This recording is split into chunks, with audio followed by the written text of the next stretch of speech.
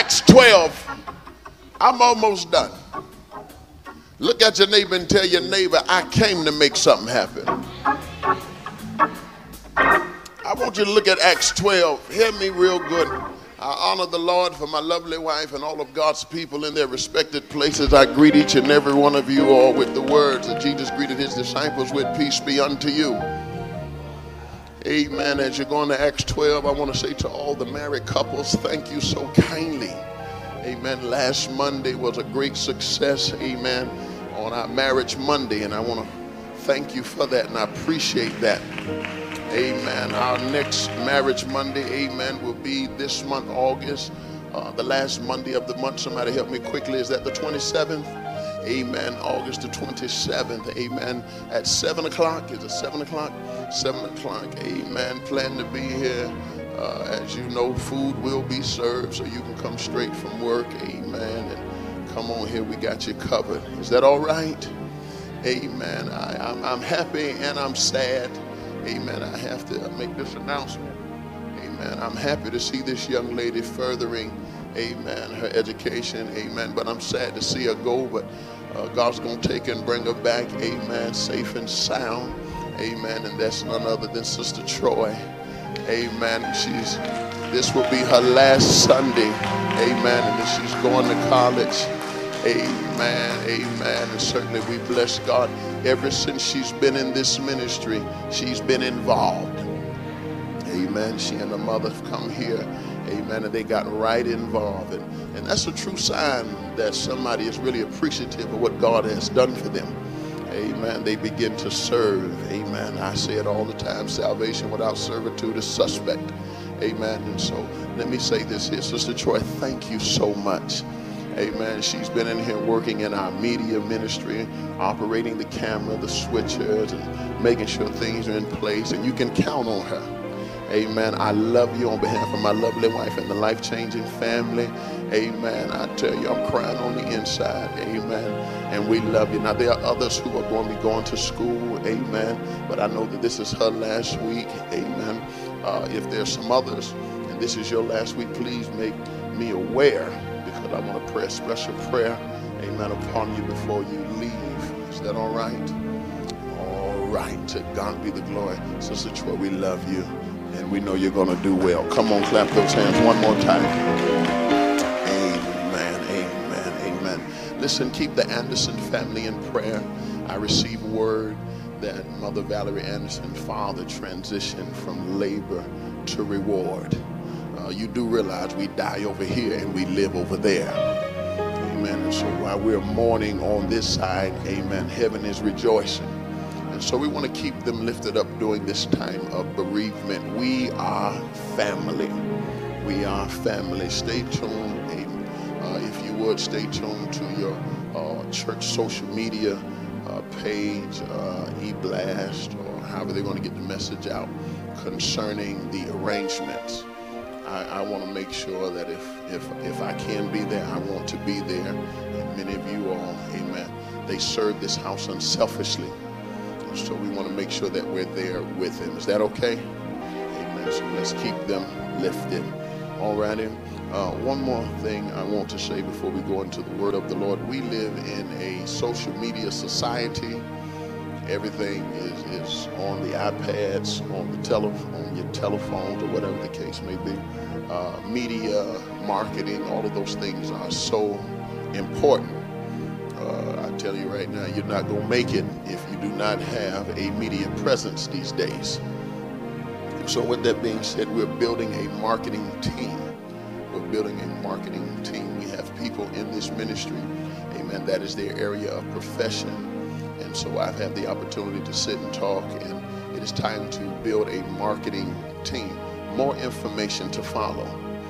When I make this announcement, I'm in my 40s. I'm over, amen, 45 mark, and my daughter has to show me sometime how to operate things on my telephone. Sometimes I just don't know how to operate things on the telephone. I have to sit and wait until they come and help me. I can be a little handicapped with that. I know I'm not by myself. And so with that being said, if you have a hard time logging on to social media, and trying to, upload stuff and trying to do stuff, then it's obviously I'm not talking to you about getting involved in the marketing ministry. Amen. This is not a tutorial on how to work your electronic device. I wanted to be kind with that. If you are savvy and you know how to do things, and not just know how to work your electronic device, but you understand the importance of marketing and you are a team player. Yeah, let me say that there. And you are a team player, then certainly more information will follow. We'll put a sign-up sheet out and you'll be able to sign up with your contact information. In this next stage, in this next level of ministry, we need volunteers, but we have to make sure we have the right people in the right place at the right time. All right. So we want to make sure we have that. And so let's keep that in mind. Is that okay? All right. Can you give me about 10 minutes and then we're going to pray. We're going to break the bread of life. I'm going to put about 12 minutes on my clock and then we'll get through here. All right. God bless you, Pastor Simmons. Thank you so much for your consistent support. Thank you for your friendship. I greatly, greatly appreciate that. I mean that from the bottom of my heart. Amen. God bless you. All right, Acts chapter number 12. Look at verse number 16. Just give me the first 4 words in verse number 16, and then we'll come down from this place together. Acts chapter number 12. Father, we thank you for the bread of life. Break it that we all may eat and leave here full. In Jesus' name, amen. The first 4 words in Acts 12 and verse 16. Are you there? All right, let's read it. But Peter continued knocking. You may be seated. But Peter continued knocking. I've been talking for the last week or so concerning the victory through consistency. Victory, somebody say victory through consistency. I want you to understand that there is a clarion call. There is a clarion call for the consistency of the kingdom constituents. The Lord spoke to me and caused me to understand in his word that we must not be wearied in well-doing, but we must continue to move forward in spite of, nevertheless, and anyhow. The Bible calls us to understand in Hebrews chapter number 13 and 8 that Jesus is consistent, because it says that Christ the same yesterday, today, and forevermore. And I want you to understand something, blood-washed believers, that this season that we are in is a season that we will experience great victories. We will overcome oppositions. We will break through barriers. But none of this will be apart from one word: consistency. I don't want to fool you and make you think that you can run, jump, dance, scream, and holler your way into success apart from consistency. I must let you know right up front that there is a clarion call. God is calling his people. And I can hear the voice of the Lord saying, tell the people that I want to do great things for them. Tell the people that I have great things for them. But I need them to be consistent. I need them to be consistent. The Bible says, he that put his hand to the plow and looketh back is not fit for the kingdom of God. Parents, it is imperative that we share with our children in raising them that society is not going to favor them. Society, life is not going to give them a pass. It is imperative that we let them understand that you cannot live as if somebody owes you something, but you're going to have to get out there, come on somebody, and put your hands to the plow and continue to push forward and be consistent if you are going to experience success. Consistency is so imperative, is so important that Jesus told his disciples in St. Luke chapter number 18, he says that men ought always pray and not faint. Men ought always pray and not faint. And he began to tell them that, listen, if you are going to get your prayers answered, if you're going to get victory, then you must be consistent. As I look around sometimes, not just here in this church, in churches across the country, one of the greatest issues that many of them are experiencing is consistency. Truth be told, you can do the study and the research yourself. Only 20% of a church's overall congregation is consistent. All right, just let me settle them right there. Only 20% is consistent. So if you have a church of 1,000, only 200 are going to be the ones that you can count on. For about 5 folk that will really help me on this one right here, it's not how many you can count, it's how many you can count on.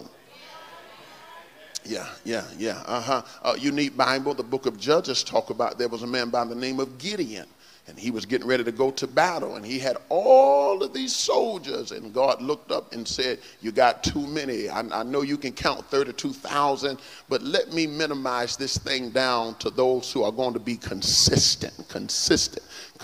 Why? Because he wants to give total victory. He wants to give success to those who have made up in their mind, in spite of, nevertheless, and anyhow. I'm going to preach my Sunday school lesson that we must be consistent. See, consistency allows for measurement. Consistency allows for accountability. Consistency establishes your reputation. Consistency makes you relevant. Consistency maintains your message. Consistency, it allows you to look back and see where you started and versus where you are now. I said it the other week that commitment will get you started. However, it's going to take consistency to complete it. And a lot of things that we're blaming on the devil is not the devil. Come on, somebody. It's that you need to start looking back and measuring where you started versus where you are. You need to get around somebody that's going to pull the slack out your chain and keep you accountable. You need to build your reputation, not on what you drive, where you live, how much you make, who your lineage is. But you ought to build your reputation on a reputation of consistency. My daughter and I, we were talking the other day, and she began, and I will keep all names private here, and she began to say, Lord, I thank God, I thank you. And she began to bless God and talk about how the praise team was coming along and how the choir was coming along. And I began to ask her, I said, well, tell me about this one and tell me about that one. She said, oh, Daddy, they are growing and they are coming along. I go, that's good, baby. And this is what she said. She said, she may not be the best alto, but guess what? She's always there. That just flew right by somebody's head. She may not be the best soprano, but she's always there. Why y'all looking at me sideways like this? She said, and truth of the matter sometime, Daddy, ain't none of us always hitting the mark. But guess what? Dre know we always gonna be. Why y'all looking at me? And what encouragement it is to know that I may not have it together. I ain't getting no help. But as long as I can keep on keeping, why y'all looking at me? As long as I can keep on pushing. Let me drop this in your notes right here. God is not concerned about your, watch this here, perfection. He's concerned about your progress.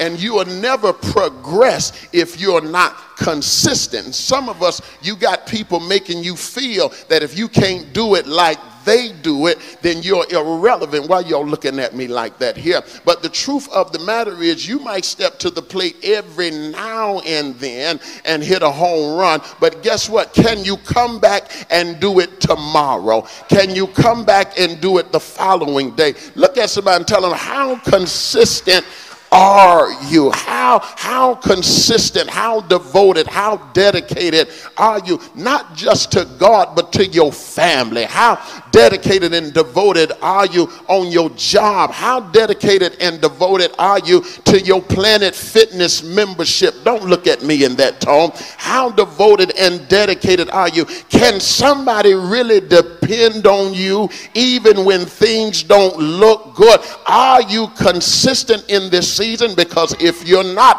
I got good news for you, baby. God is getting ready to light a fire under you and cause you to get up off your blessed assurance and get done this month what you should have got done the last 6 months. Would you look at somebody and tell them, get ready, because consistency is getting ready to hit your house. I want you to understand something here, and I begin to close here. Your condition does not determine your commitment. I'm speaking that here prophetically. Your condition should not determine your commitment. Your condition should not determine your consistency. When David said, I will bless the Lord at all times, he was talking about when he had it and when he didn't have it. He was talking about in the good times, in the bad times, in happy times, in sad times. There must be a level of consistency at all times. You know, Paul and Silas, they were praising God before they got locked up. Evangelists, they were praising God in spite of and nevertheless and anyhow. But when it was tested, the Bible says that at midnight, Paul and Silas began to pray and sing praises unto God. And because they were consistent in singing praises and consistent in blessing God, God demonstrated his power in their lives. What are you saying, preacher? There are a lot of things that we're believing God for that are not going to happen until you develop a level of consistency.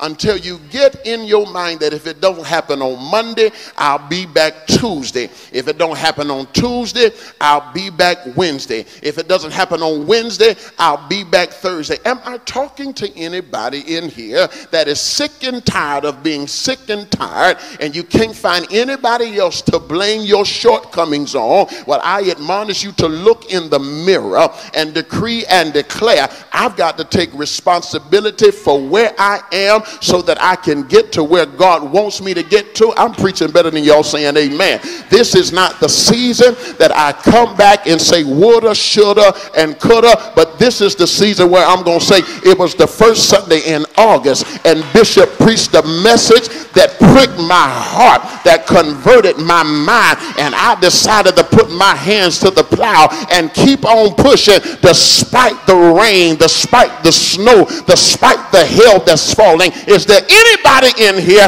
that's determined you're going to win in this season? And the only way you're going to win is that you've got to make up in your mind that I got to be consistent. Though he slay me, yet will I trust him. Your success is locked in your consistency. God told Joshua, he says, listen, Josh, as I was with Moses, I'm going to be with you. I will not fail thee, Joshua 1:5, nor would I forsake thee. You're going to be able to count on me, Joshua. You're going to be able to know that I'm here with you through it all, Joshua. You're going to know right now I'm not going to leave you, Joshua. I'm going to consistently be with you just like I was with Moses. And then he began to tell Joshua in verse number 8, now this is what you've got to do. You've got to meditate therein in this law that I'm giving you day and night, that you might observe to do according to that's written in. Then, look at somebody and tell them, then shall thou make thy way prosperous. See, the problem is that many people are being deceived in this day and time, and you think that because you high-five your neighbor and touch 3 people, it's going to happen. Look at somebody and tell them, I need you to come back next week and high-five me. I need you to come back next week and shake me. You can't run around this church and open your mouth. Watch this here. Give one good offering and think that everything is going to change in your life. I'm sorry that I just messed you up here. No, baby. It don't happen like that. You've got to be consistent. We got to be able to count on you. There are some folk right here, I ain't getting no help, and I know you mad, but that's all right. I'm going to preach my lesson because I want to see you blessed here. We don't know when the next time we going to see you. We can't depend on you to do jack because we just don't really know if we can depend on you to show up or not. Why are you looking at me like that? Nudge your neighbor and tell your neighbor, he might be talking about me. We just don't know if you're going to show up to buy Bible study. We just don't know if you're going to show up to prayer meeting. We just don't know if you're going to be here next week in 8 a.m. worship service. So because we don't know, we can't put no responsibilities in your hand. And where there is no responsibilities, there will be no rewards. Why y'all looking at me like that here? But God is calling for people that he can consistently count on, people that will be there in spite of, nevertheless, and anyhow. This is what he said in Galatians 5 and 7. He says, you did run well, but who hindered you? You started out doing good, but what distracted you? What caused you to begin to become, watch this here, disoriented and delusioned? What caused you to take your hands off the plow? Look at somebody and tell them, get back in the race. Back in the race. Get back in the race. Get back in the race. I would do you a great disservice to come in here and tell you that by this time tomorrow everything is going to be all right, knowing good and well you ain't consistent. Tell you that you're going to come out of that financial slump knowing good and well that you're not consistent. There are some enemies to consistency. And God began to deal with me, and he says, let the people know that I'm getting ready to annihilate every enemy that's coming against their consistency.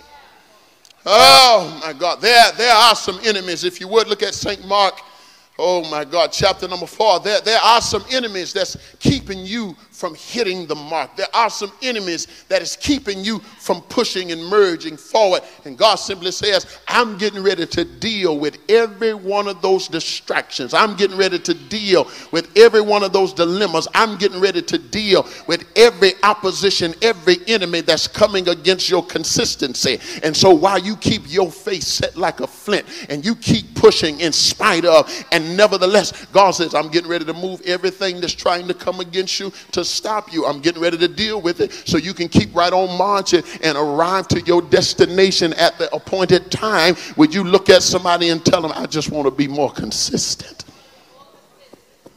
St. Mark, chapter number 4.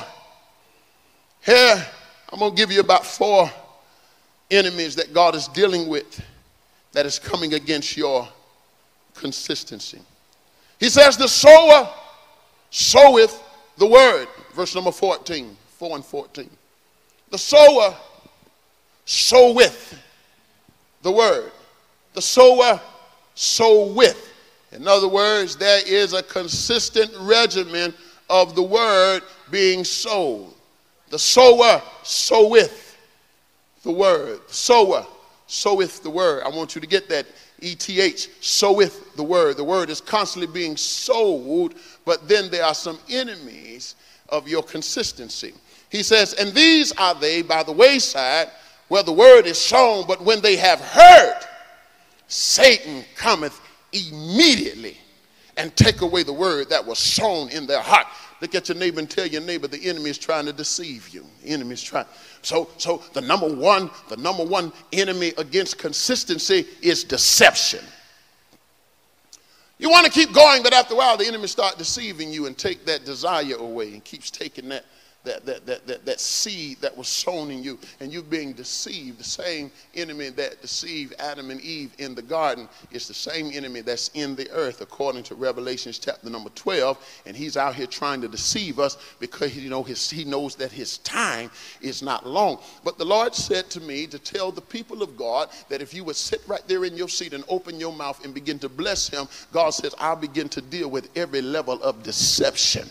I'll begin to move every level of deception out of your way. This will not be the season where you'll be deceived. The things that you fell prey to in the last season, in the last 10 years of your life, God said you will not fall prey to that. The word that is being sown now will germinate and take root in your spirit. And this thing that you're being impregnated with in your spirit, you will not abort or miscarriage through inconsistency. You will bring it forth in this season. I need you to open your mouth and begin to bless God, because he's annihilating deception.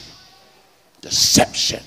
He says, and these are they, verse 16, likewise, which are sown on stony ground. Stony ground, that disturbed ground. There's an imbalance It's not level, it's stony, it's a distressed place. He says there's another enemy of consistency, not only deception, but watch this here, disturbed ground or distress. And whatever it is that's been distressing you, whatever it is that's been stressing you out, that caused you to feel that you can't stay consistent, God says open your mouth and lift your voice, because I'm coming against every area of distress, every area that is coming to keep you back, to keep you from moving forward. Whoever it is that is trying to stress you out and try to play the puppet master over you, God says I'm getting ready to cut those strings, because in this season I need you to be consistent. And if there's anybody that's trying to disturb you or distress you, don't be surprised when they start dropping like flies, because I'm getting ready to come against every disturbance. He says I'm going to make your crooked ways straight, your rough place smooth. I'm bringing up those low valleys, bringing down those high mountains. Why? Because I'm so serious about your consistency. Look at verse 18. And these are they which are sown among thorns, such as, hear the word, sown among thorns, such as, hear the word, and the cares of this world, and the deceitfulness of riches, the lust of other things entering in, choke the word, and it becometh unfruitful. Sown among thorns, those things that keep distracting you. Cares of the world, those things that keep buffering at you and distracting you. He says, I'm getting ready to deal with those things. I'm getting ready to deal with all of your distractions. I'm getting ready to deal with everything that keeps coming to distract you, to pull you away. Watch this here, from that consistent financial plan I put you on, from that consistent diet plan I put you on, from that consistent time of spending time with your spouse I put you on. All of those little distractions, the locust, the cankerworm, the palmer worm. Why y'all looking at me like that here? All of those distractions. He says, I'm getting ready to get rid of your distractions. I'm getting ready to get rid of everything that's disturbing you. I'm getting ready to move everything, Lord have mercy, that's trying to deceive you, because in this season, success is going to rest on you so heavy, and it's going to come because of your consistency. But I hear you in the Holy Ghost. I can't be consistent, God, like I want to be, because I keep falling prey to deception. I can't be consistent like I want to be, because I keep getting disturbed in my spirit. I can't be consistent like I want to be, because I become so easily distracted. But I heard the Lord say, if you open your mouth and begin to bless him right now, that he's releasing a wave of glory that's resting upon you, that's getting ready to deal with everything that's trying to deceive you, get ready to deal with everything that's trying to disturb you, get ready to deal with everything that's trying to distract you. Why? So that you can keep on working. Talk to me, Nehemiah. While Nehemiah was working on the wall, the Bible says that they came and tried to disturb him, tried to deceive him, tried to distract him, but he put a weapon in one hand and a work tool in the other hand. But I come to let you know right now that the weapons of God are getting ready to fall on your behalf. That God simply says that the weapons of our warfare are not carnal, but mighty through God of the pulling down of stronghold. We wrestle not against flesh and blood, but against principalities and spiritual wickedness in high places. And God says, I'm getting ready to launch a spirit, oh my God, of attack on your behalf. And everything that is trying to deceive you, everything that's trying to distress you, everything that's trying to distract you, I'm getting ready to deal with it. And he says, all I want you to do is open your mouth and just begin to give me glory and honor right there. Because as you begin to give me glory and honor right there, I'm getting ready to war so you can keep on working. I'm getting ready to stand and resist so you can keep your regiment. I'm getting ready to conquer your enemies so you can maintain your consistency. I need you to look at somebody and tell them, in this season there shall be no failure. In this season there shall be no mediocrity. In this season there shall be no gray area. I've got to make up in my mind that I'm going to push on despite all, nevertheless and anyhow. Why? Because my victory is in my consistency. Would you open your mouth and give God glory for the level of consistency that you're about to step into? Somebody say yes. Watch what he says here. I'm going to deal with it. The deception, the disturbance, the distractions. But look at verse 20 of St. Mark, chapter number 4. Look at verse number 20. And these are they which are sown on good ground. Lord have mercy. Good ground. Here's the good ground. No deception, no distress, no distraction. That's the good ground. And God simply says, this is what your ground is about to look like. No deception, no distraction. Oh, Lord, have mercy. Look at your neighbor and tell your neighbor, God is smoothing out the ground.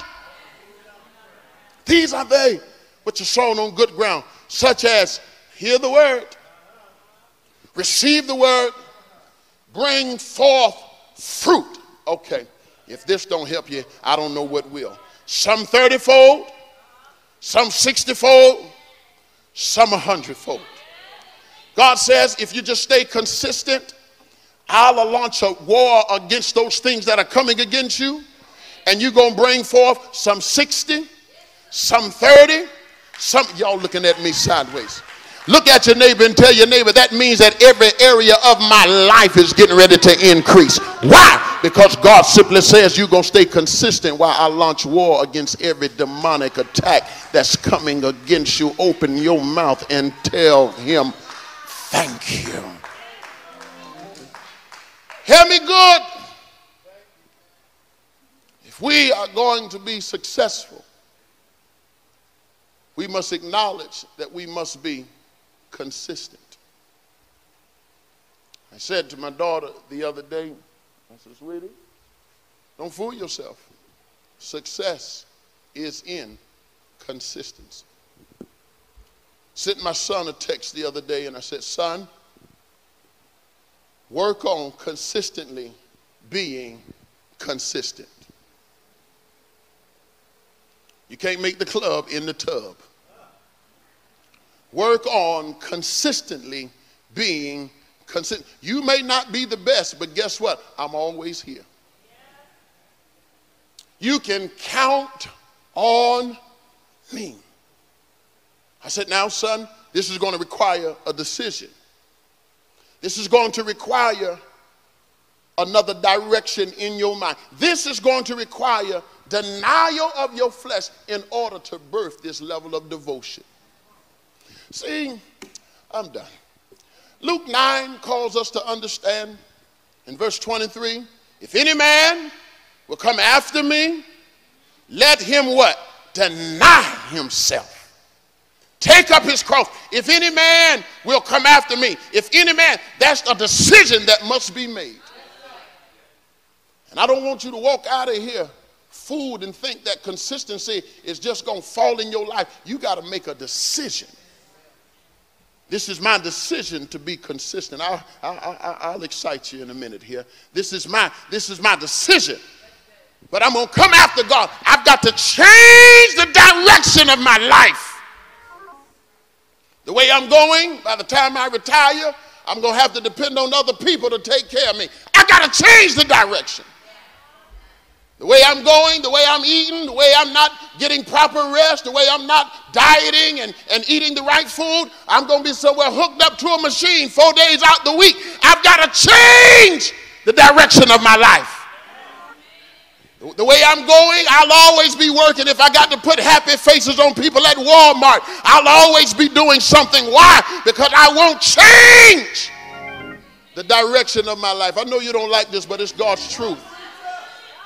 And do you not understand that when Jesus came from glory, he came to change the direction? You were destined for, oh my God, for doom and dismal. You were destined, watch this here, to fall and never rise again. But thanks be to God that gives us the victory. He came to change the direction of your life.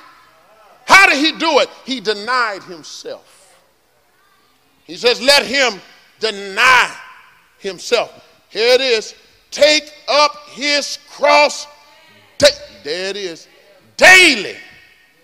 Take up his cross daily. I don't know where people get this mindset that you can be a crossless Christian. That I can be a Christian and not have to worry about taking up the cross.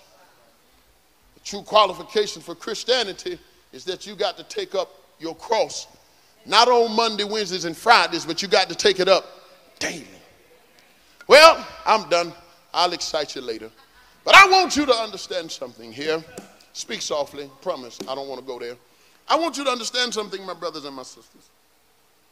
That if we are going to be successful, collectively and individually, it is going to take a level of consistency. The Bible says that Peter was locked in jail, but he was able to rest between soldiers in prison because the church was consistently praying for him. And because the church was consistently praying for him, Sister Vereen, God interceded.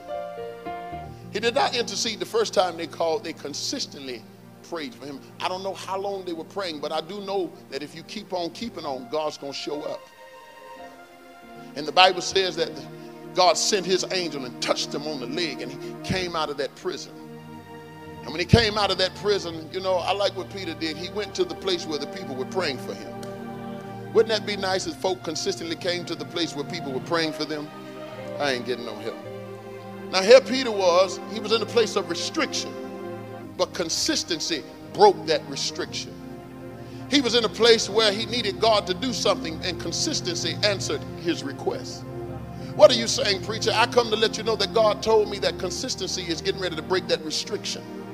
That financial restriction that you're in, that physical restriction that you're in, that mental restriction that you're in. God said, if you can just ignite a spirit of consistency, I'll break it. He says, and after that, he got his release. And after he got his release, he came to the place where they were praying to make a positive report. And I come to let somebody know right now that when Peter got to the house and he started knocking on the door, the Bible says Rhoda came to the door. She heard his voice, but she was so discombobulated. She began to tell him, hey, y'all, you can stop praying consistently because the thing that we've been praying for is on the other side of the door. Here they were praying when the answer was on the other side of the door. And because the answer was on the other side of the door, Peter stayed outside. He could have walked away because he was free, but the Bible says Peter continued knocking. And I come to let somebody know that you're at the door of victory. You're at the door of destiny. You're at the door of your breakthrough. You're at the door of your miracle. And God says, just because they don't open it the first time, keep on knocking. Just because you don't get the first yes, keep on knocking. Just because they don't swing the door open and have a party for you, keep on knocking. Would you look at your neighbor and tell your neighbor, this is not the season to stop knocking. Keep on knocking. Everybody on your feet, keep on knocking. He consistently knocked at that door. What are you knocking at? What are you knocking at? What door are you knocking at, believing God to open that door and make a way out of no way? Look at somebody, tell them you got to keep on knocking, keep on knocking, keep on knocking. Despite what it looks like, despite what it feels like, they're excited on the other side of the door, but keep on knocking. Slip those hands up. Keep on knocking. Don't seem to be going the way I want. Keep on knocking. Don't seem to be opening the way I wanted to open. Keep on knocking. And I hear the Lord saying right now that that door is getting ready to come open. They're not going to believe it. They couldn't believe it. Peter, that's Peter on there. Like, no, he's in prison. Yeah, but we've been consistent. No, he's in a place of restriction, but we've been consistent. We need God to answer our requests, but we've been consistent. He's been released, and he's on the other side of the door to report victory. Keep on knocking. Spirit of the living God, come down just a little bit. God, I ask right now in the name of Jesus that you birth a spirit of consistency in the hearts of your people. God, I pray now in the name of Jesus that you ignite a spirit of fervor and consistency in your people. God, we will never be successful to the place that you desire us to be if we keep looking back, if we keep becoming emotional, if we keep allowing the thorns of offense, the thorns of something I did not like, the thorns of something I heard, the thorns of something that didn't feel good to distract God, I pray in the name of Jesus that you give me the fortification to deal with distractions. God, we'll never be consistent if we keep being stressed out and disturbed. Every time we hear something that don't sound right, I take my hand off the wheel. Every time we experience something that don't feel right, I walk away from it and go back on what I promised you. Every time something comes to disturb me, the road is not smooth, it's bumpy, and it bothers me. And I keep making excuses on top of excuses on top of excuses. God, in the name of Jesus, shake your people right now so that they come out of that mindset of allowing things to disturb and distress them. And God, I praise you right now that you're taking care of every level of deception, even self-deception, deceiving ourselves, saying things to ourselves, having conversations with ourselves. There's no other deception that can really mess you up like self-deception. To thine own self be true. Stop deceiving yourself. There are more for you than that are against you. This would not be the season that you talk yourself out of what God has put you in. The altar is open. I know this is not the type of lesson that people will run to the altar because there's no materialistic possessions connected to this one. This is just total surrenderance unto God, saying, God, help me deal with deception. Help me deal with disturbance. Help me deal with distractions, God, to birth a place of total devotion. Come to this altar right now. Your life is getting ready to change. I just want to pray with you. In the name of Jesus. Things keep causing me to push the mark, but the devil is a liar. Yeah. Your consistency is what God is requiring. I used to do, but something hindered me. I used to go, but something caused me to teeter and totter. I used to give it my all, but I felt like I wasn't being appreciated. I was disturbed and distressed, and I became inconsistent. And now I live a mediocre life. That day ends today. God, I used to fast and pray like I was supposed to. I used to study my word. I used to talk to you on a regular, but somewhere I've fallen off the mark. But I hear God simply says, I'm consistently calling you back to me. I'm consistently wanting to reunite myself with you. I'm consistently wanting to engage myself with you. Every head bowed, every eye closed. The altar is still open. There are others that should be here. Don't let your flesh win in this season. Let your faith override your flesh. This is not just about your church participation. This is about every area of your life. I don't want this spirit of inconsistency to rest on my children and my grandchildren. Yeah, I could do better. I could be better. I should be better.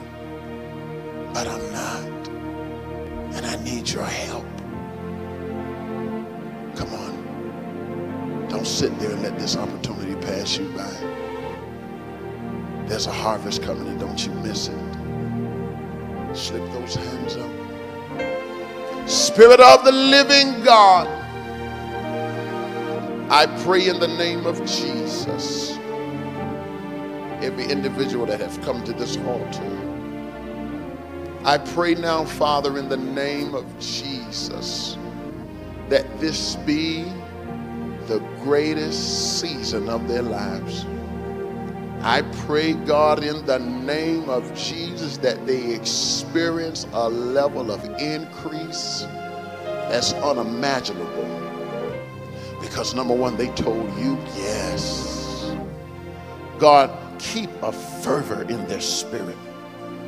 Allow this consistency to rest upon them in every area, God, and allow them to come back with the report that because of my consistency, my restrictions were broken. Because of this consistency, God, there was a release, and I got my request, God, because I didn't give up in the face of adversity. I kept pushing like Paul and Silas when they were locked in jail.